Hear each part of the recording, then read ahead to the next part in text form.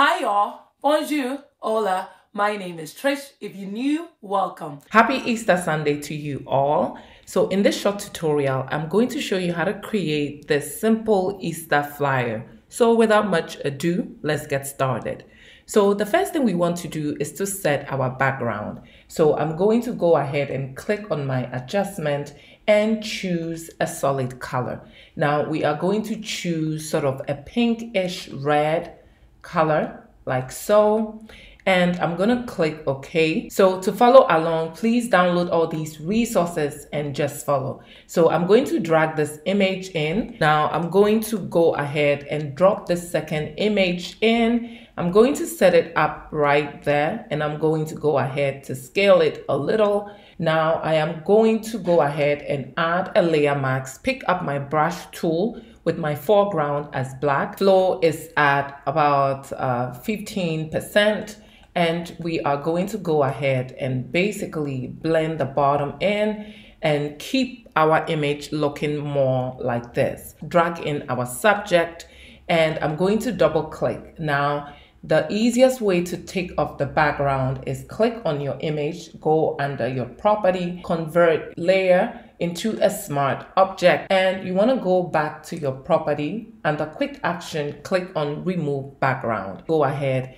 and scale our subject. Pick up our brush tool with our foreground as black. We want to go ahead and basically blend our subject in so we have him looking more like that. Now I'm going to flip my foreground to white, pick up my type tool, and with the B bus, we are going to go ahead and type in risen, and I'm going to go ahead and scale it, make it as big as I can. So we're going to change the blend mode of our text to soft light, and I'm going to move that layer below my subject layer. Now we want to go ahead and type in the word Easter Sunday. So we are changing the font this time to Belladonia font, and I'm going to go ahead and type in East. And with my move tool, I'm going to go ahead to just scale it, make it as big as I want. To add a shadow,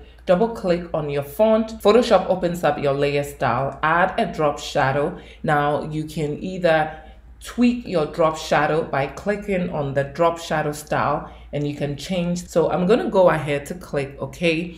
Now we are going to go ahead and bring in our logo. So I'm just going to drag and drop in my logo, and I'm going to set it right in the corner like so. I'm going to go ahead and drag and drop in this bird, and we are going to set it somewhere here like that.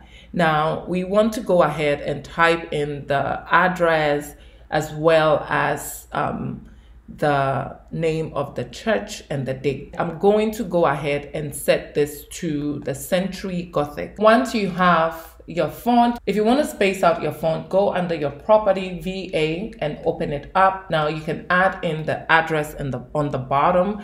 Now we are going to go ahead and change our font to the B bus. We are going to go ahead and type in 10 and highlight and change that to the B bus font. If you want to close up the spacing of two text, go under property, A over A, and then you can close it like that. Now we can go ahead and scale this down. Now to link all the fonts so we can move it together, select both fonts, holding down Shift, right click, and link both fonts. Now we can move both fonts. Go ahead and drag and drop this in, move that and set that right below, and we are going to go ahead and scale it like so. So add in the dates. Now the font that I'm using is the Gothic Centric, and we are going to just click on the month and change the color to a honey mustard.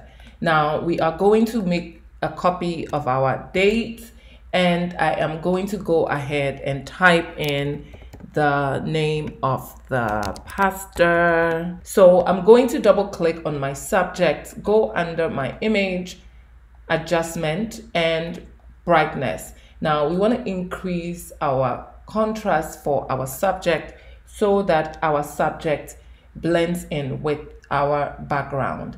So the next thing we are going to do is click on our top layer, go under your adjustment, add a color lookup. So go to your property and then you want to click on the Fuji Interna, and once we have that, we are going to pick up our brush tool, and with our foreground as black, make sure you're on the thumbnail of that layer, and then we want to brush off the effect of our subject so our subject still pops. Click on our adjustment and add in a gradient. Now we are going to click on the color, change this, and we are going to choose a red like so, and I'm going to go ahead to click OK, and we want to make sure that the very end one we make that black.